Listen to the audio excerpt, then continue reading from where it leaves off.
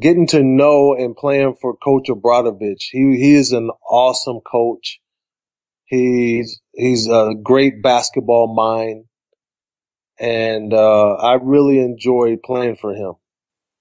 Yeah, and that's something I actually wanted to ask you, since Zeljko Obradovic is quite a legend in Europe, and I wanted you to comment on that specific experience and what was the transition like to go from NBA style of coaching to the more temperamental coaches and their supposedly rigorous practices and practice sessions in Europe.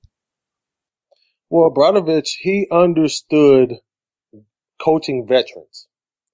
He had Frankie Albertis, who was a veteran on the team, and he was the captain, and he was older.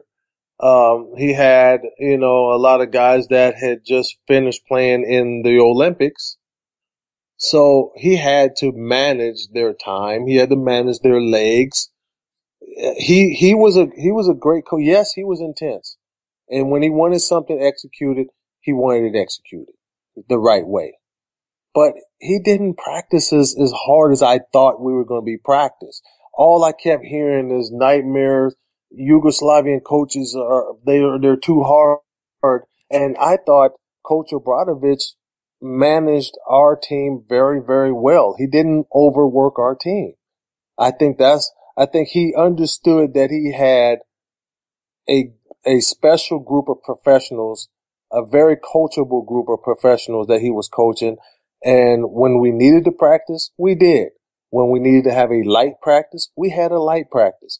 But when we played against each other and we scrimmaged in practice, we went hard. We went hard. When he wanted something executed, yeah. And when we messed up, he would let you know, hey, I want it done like this. That's quite But interesting. but Oh. it wasn't that hard to where I can honestly say he killed my legs. He didn't.